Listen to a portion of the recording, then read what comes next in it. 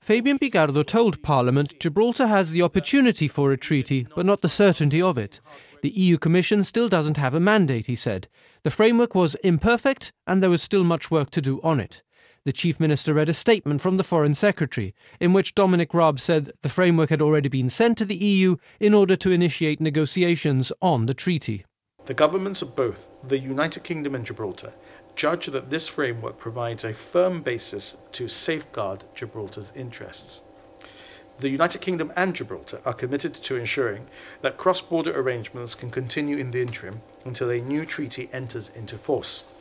Arrangements have been agreed with Spain that include provisions for the border, goods and people, road transport, healthcare, waste disposal and data.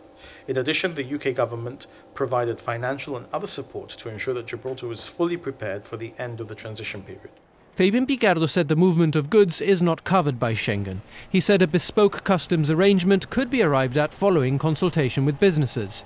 Replying to the leader of the opposition, the Chief Minister said, as with all negotiations, there had obviously been give and take. He asked Keith Asopardi to be realistic when the opposition leader asked why we are where we are, the UK with a treaty while Gibraltar continues to face the possibility of a hard Brexit 6 months down the line.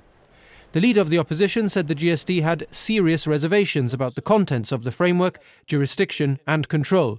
Dr. Asopardi said after 4 years we'll be left with the prospect of Spanish officers on the rock and asked whether we're just kicking the can down the road.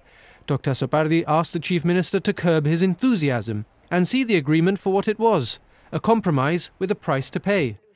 MP and Together Gibraltar leader Marlene Hassan Naon said the UK should have held back its own deal so as not to leave Gibraltar out. That's what family does, she said. The Chief Minister argued that a strong UK was a better ally for Gibraltar than one with no deal. Ms Hassan Naon said she recognised the hard work that has gone into making the best of a bad situation and that the agreement had her party's in-principle support. She asked for clarification on whether Frontex checks would apply to Gibraltar, saying the people of Gibraltar needed clarity and that this narrative kept changing, something the Chief Minister denied. She also called for clarity on the economic impact, saying the government had to make clear what needs to change and what the change will cost us. The MP asked what would have happened if the tables were reversed and the opposition had done this deal with the GSLP Liberals on the other side.